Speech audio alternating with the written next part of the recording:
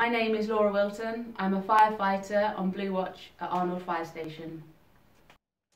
For as long as I can remember, I always wanted to be a firefighter.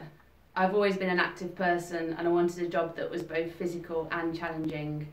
Most importantly, I knew the fire service would give me the opportunity to make a difference in people's lives. The best thing about being a firefighter is knowing that you have the tools and training to save someone's life. For me, the recruitment process was a mixture of emotions, full of excitement and nerves throughout each stage of the process. You really have to put your heart and soul into everything that you do to prepare. I trained really hard to get fitter and stronger in preparation for the job-related tests, and I spent a lot of time learning as much as I could about the fire service. Preparation is definitely the key to success. My advice for anyone thinking of being a firefighter is to train both mentally and physically.